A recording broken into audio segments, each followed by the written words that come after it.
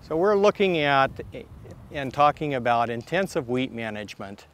And basically what we're trying to do here is figure out through inputs how we can increase our yield of this particular crop.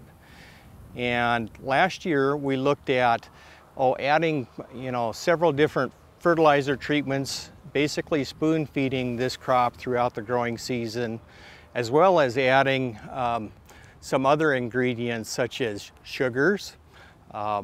We've added some biological root treatments, and as well as some foliar treatments.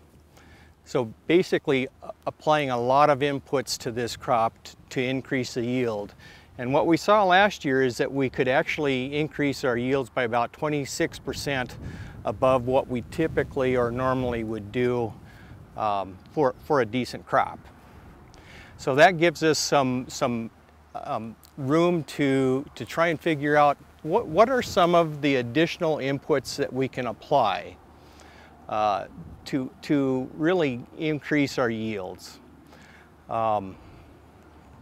Last year when we looked at this process, we basically put all of the inputs into one plot so that we couldn't decipher the differences or what types of things were enhancing our yields.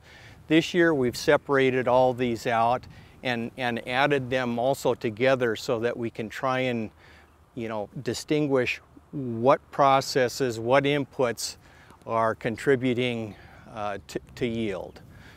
Is sugar contributing 2% or is it contributing 10%?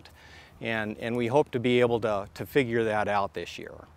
Along with that, some of the biological inputs we know will enhance some of the fertilizer uptake, as well as protect the plant during drought conditions, which we're going through right now.